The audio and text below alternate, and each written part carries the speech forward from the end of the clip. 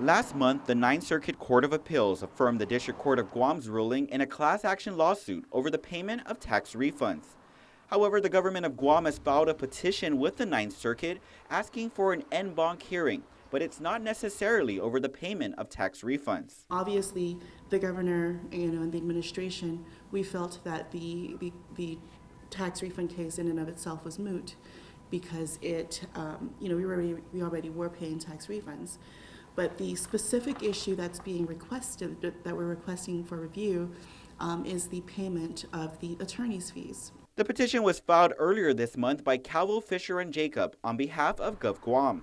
The governor's director of communications, Oya Nirarikle, says an en banc hearing means going before a full panel review, and in this case, over the class action lawsuit filed in 2011 by Rhea and Jeffrey Paeste and Sharon and Glenn Zapanta. The case relates to the payment of tax refunds within 6 months of the tax deadline. The Ninth Circuit also affirmed District Court Judge Consuela Marshall's order for the government of Guam to pay attorney fees, estimated at over $2 million. In previous cases where the Ninth Circuit dealing with Guam, we were treated as a instrumentality of the United States.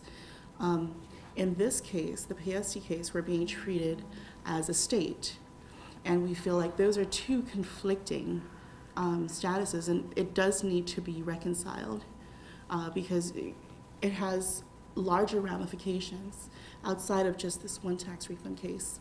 As part of the petition, the attorneys request the court grant the en banc hearing to, quote, secure and maintain uniformity of the court's decisions, and because the proceeding involves questions of exceptional importance, end quote. If we're being treated as a state, because we get there are a lot of other issues like grants that we receive, where perhaps either the requirements of those grants would differ, or the amounts of the grants would differ because we are a state and not a territory or an instrumentality of the federal government and Congress. This decision could also change the way Guam deals with other issues like earned income tax credits and the Affordable Care Act.